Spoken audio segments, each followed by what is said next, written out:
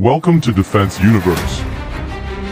India is mastering a technology called HAPS, or High-Altitude Pseudo-Satellite, a technology where India had moved into at the right time. It isn't not playing catch-up this time. It's not the leaders, for sure, at this moment, but it can confidently say that we have lead runners firmly in sight. India is very much in the race. But, what are HAPS? These are no ordinary UAV. This one can fly at great heights from the ground, runs entirely on solar power, and can remain in the air for months on end. Such UAV belong to a class of flying objects called HAPS. The primary utility of HAPS vehicles is in the field of surveillance and monitoring, but there are other situations, like disaster management, wherein it can be very useful. HAPS technology is still under development. Several countries and companies have developed and flown such vehicles, with encouraging success, but none has mastered the technology yet. But the most important question is, why do we need such system when we have drones and UAVs? The kind of jobs that HAPS are meant to do are currently done by UAV and satellites,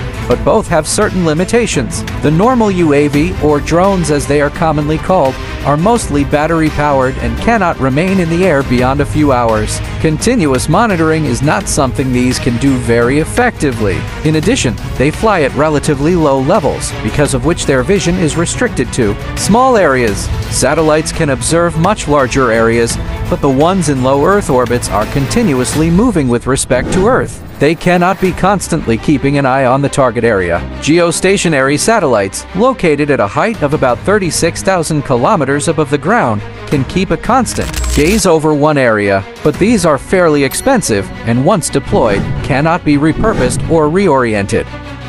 But the real deal is, where does India stand when it comes to HAPS? For India, HAPS is another technology area where it is entering the race at a relatively early stage. In the last few years, there has been great emphasis on promoting research in emerging technologies, so that the country is not dependent on others for critical technologies of the future. Recently, Bengaluru-based National Aerospace Laboratories successfully flew a prototype of a HAPS that is being seen as a huge technology breakthrough. The HAPS that was flown this month is a scaled-down HAPS. The 5-meter-long system, with a wingspan of 11 meters and weighing 23 kilograms, rose to about 3 kilometers and stayed put for about 8 hours. However, a series of tests have been planned, and they are expected to culminate in a full-bodied craft. With a wingspan of 30 meters by 2027, it will be able to rise to 23 kilometers and stay airborne for at least 90 days.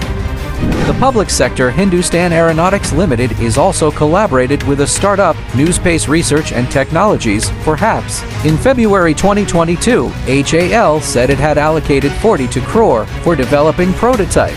In 2023, New Space announced that its long endurance HAPS had carried out its first flight lasting over 21 hours. Private firm L&T has also signed an MOU with a startup for developing advanced HAPS. HAPS will change the game of piracy, smuggling, search and rescue ops in future. Now, if you want to know more about Indian defense industry, then check this out.